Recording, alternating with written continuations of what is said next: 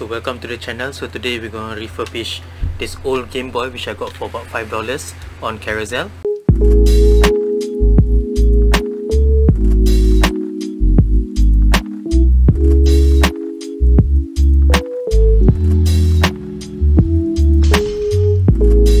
Okay, I just got this from Carousell, cost about $5. Carousell is similar to Craiglist in US. It has some screen issue and according to the seller, it has not been open for at least 10 years.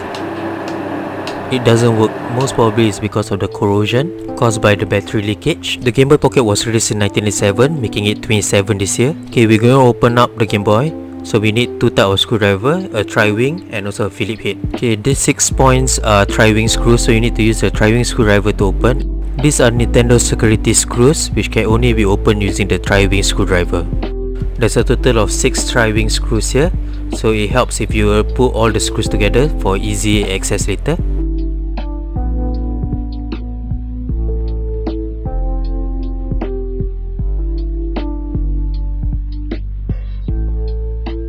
Once all 6 screws has been removed, it's quite easy to open up the Game Boy shell. Okay, we need to inspect signs of corrosion. Okay, we will use isopropyl alcohol.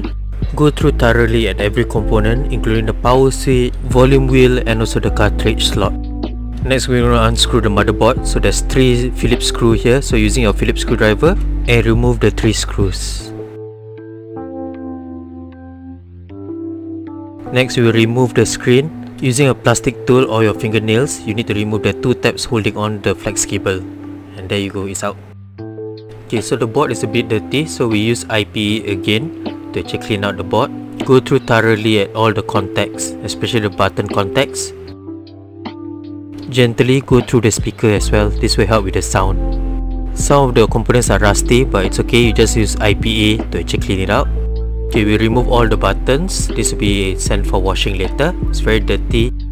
Next, we remove the screen using the ice cube method, bending the shell gently until the screen is off.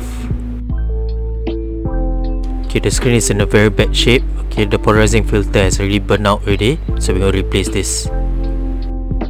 Okay, be careful, use a craft knife to slowly peel off the polarizing filter.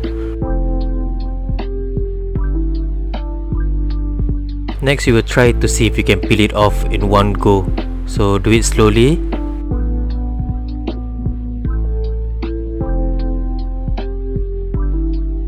Try to peel off as much as you can. This can be so satisfying. Okay, next we need to remove the adhesive. Okay, this will take you some time to do. So same thing, using your craft knife, scrape through. Remember to take your time and be gentle with it. Do not scratch the glass underneath the adhesive because you will need it later. Okay, apply some IPA on it. It will help with removing the adhesive a bit. So just go through thoroughly and slowly scrape everything off. You need to remove the adhesive before you can actually apply the new filter on it. Okay, take your time. It took me about 25 minutes to get everything cleaned off. So just go through again and again. So after all the adhesive is gone, you will see a clear glass. So we're going to reconnect everything and test. So quickly just assemble it. Here I'm using IPA on the contact points to remove a bit of the corrosion. Okay, put in 2 fresh batteries. Hopefully this will turn on. Okay, we will try to turn it on now. Okay, success. Removing the dirt and going through all the points with IPA does help to reconnect all the connection again.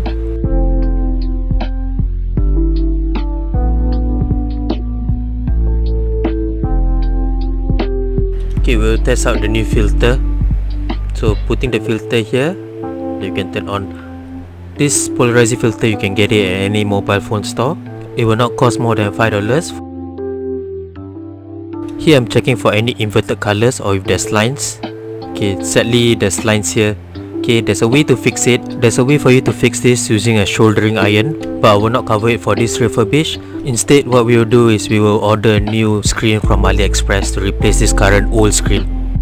Okay, search for GBP, which is Game Boy Pocket screen. Okay, it should be this one. Okay, it costs about $23. Okay, shipping is usually free, so we're gonna get this. And since we are here, we will also look for the battery cover. Since we are missing a battery cover, shouldn't be that expensive. This one costs about $1, so shipping will take about 9 days. 1 week later. So it has been about 9 days since I placed the order. The item has been delivered. Here's the screen and here's the back cover. The color is totally off. Okay, we might do a reshell in the future. Let's remove the Nintendo security screws using the tri-wing screwdriver. There are a total 6 screws here. Put the screw together so you don't lose any. Next, we'll remove the screen.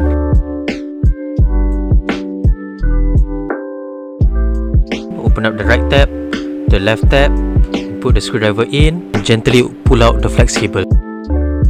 Next, we'll remove the 3 Phillips screws that is holding on to the motherboard. Put them together so you don't misplace any screws. Gently lift up the motherboard. Lift up the old screen. This is the old screen, the one that we'll be replacing with the new screen. Okay, pick out the motherboard, put in the flex cable, push it all the way in, and then click the left tab and then the right tab.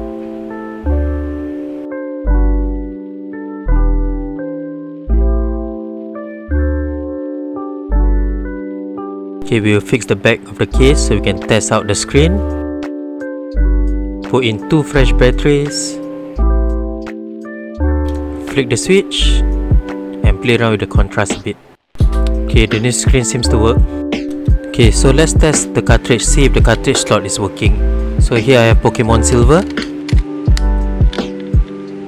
Okay, let's restart the Game Boy.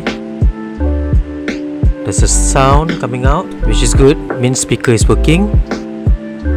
Success. You can actually see the game playing. Let's test the speaker now.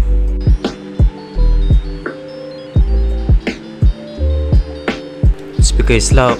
Next, we're gonna wash all the components and then we get ready for assembly. Here I'm using a brush, hot soapy water. You should be able to remove all the dirt and smell. There's a spot on the screen which I'm unable to clean due to the corrosion, so most probably we do a replacement shell in the future. Okay, leave it to dry overnight. Make sure all the components are dry. The component looks very fresh and smelling really good.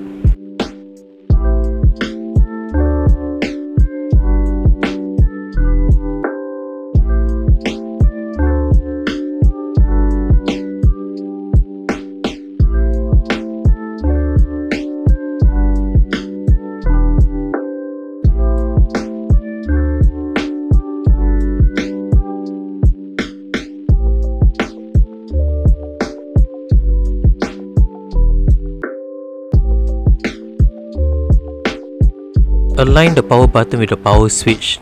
This will take some time. Next, we will install the motherboard using the 3 Phillips screws.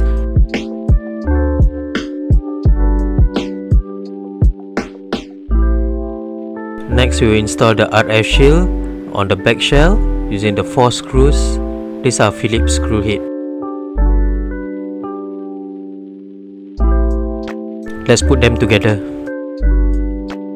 Next, we will install back the 6 screws on the shell using the tri-wing screwdriver to install the security tri-wing screws.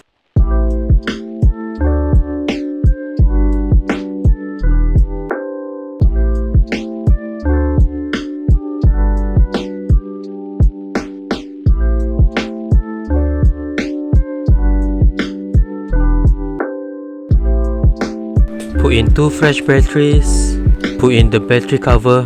So off color, but it will do. Put on our Pokemon Silver into the cartridge slot. Let's turn it on. And this 23-year-old Game Boy Pocket is alive once again. There is this white spot in the middle of the screen. This is due to the battery leakage, so most probably we do a reshell in the future. Okay, we're going to test out if the headphones works on here. Okay, the sound. Restoration success. Epilogue. And this is the working Game Boy currently. The Game Boy Pocket was released in 1997, making it about 23 years old this year. It's the only Game Boy that uses AAA batteries. The rest of the Game Boys are usually AA's or rechargeable for the newer model like the Game Boy Advance, SP onwards. Yeah, so quite happy with how this turned out to be. Started as $5 junk, which is not even working, but going through all the soldering point again and cleaning out the contacts, eventually it started working. So I wanted to keep the cost really low for this one. So I wanted to save the screen, but sadly there were a lot of lines where we put the polarizing filter. So eventually I had to replace the screen. Yeah, otherwise it would not work at all. The lines can be fixed, but it requires you to actually use the soldering iron. I will try to cover this in the next future videos or something like that. Okay, the battery cover is off a bit. Okay, so most probably I will do a follow-up video on how to actually reshell this. So we'll change this to the original color or a new casing. Okay, so currently the total refurbish costs about $29 Singapore. Okay, $5 for the Game Boy Pocket, $23 for the replacement screen, and $1 for the battery cover, which is definitely way cheaper than buying a new working set or a refurbished set from eBay or Carousell. So I hope you enjoyed the video. Please subscribe to the channel, leave a thumbs up on the video, leave a comment in the comment section, and hang out with me on Twitch every Friday, Saturday and Sunday after 9 PM, and I will see you in the next video. Take care and stay safe everybody.